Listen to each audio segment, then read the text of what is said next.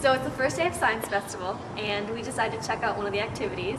We're at MIT, and they have this fake simulated crisis, so there's a biohazard, something to do with tainted soil, and the players have to figure out what's going on.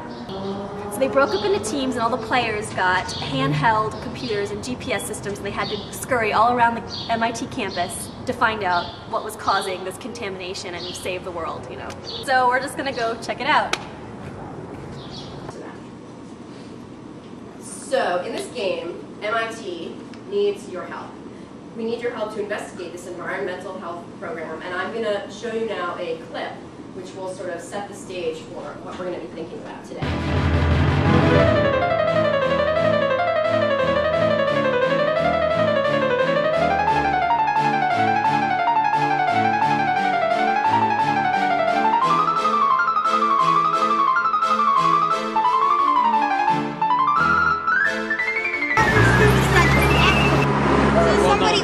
Yeah, but we'll do that on our way over there. Right. Jack, you know what? Why don't you take another radiation sample? All right, See what's, hold on. Let me take a radiation sample.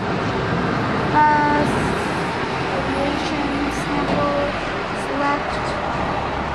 The engineer can take water samples. These guys are taking I know. them now. What do I You got it have? was 250 COL per meter, I think. 250 what? COL per meter. You get bacteria? All right, what do I gotta do, Dad? I'm buzzing. Oh, yeah. Well,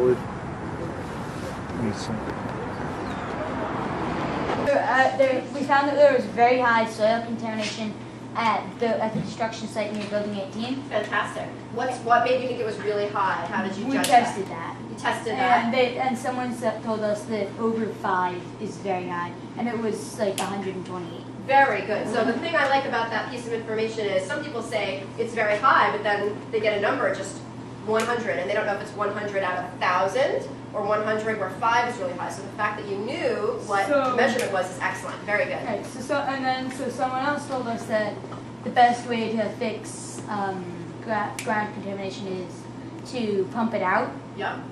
Like pump water through it and then pump that water out. Yep. And someone saw dirty water flying into the Charles from Okay. that. And so we think that that's how it happened. That Okay. they were pumped. 1,000 or 100? We love